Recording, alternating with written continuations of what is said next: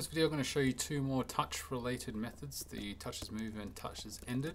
So the first of all, we're going to make it follow our touch. So we're going to comment out using a multi-line comment, so / asterisk and asterisk backslash, forward slash.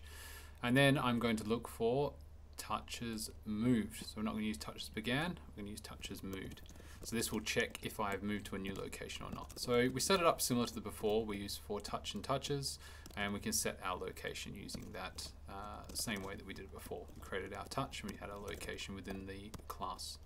Then we can create our move action, again similar to what we did before. We created our move with the SK action, and then we can run that again through our sprite which we've created.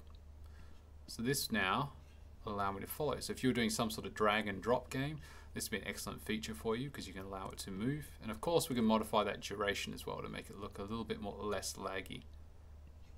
So if I was to uncomment, we could also have touchesBegan and touchesMoved running at the same time. Okay, but it sort of overcomplicates it a little bit. So the second method we're going to look at is the touchesStopped. So this one is called touchesEnded. Again, we're going to set this up in a similar way. So this will be once the user lifts their finger off the screen, it will stop and detect that it has stopped.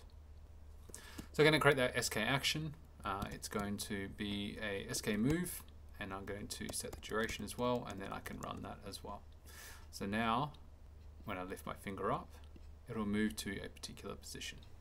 So we're going to use these different skills in the various different projects ongoing into different playlists, but I want to introduce these again so you can refer back to them in the future.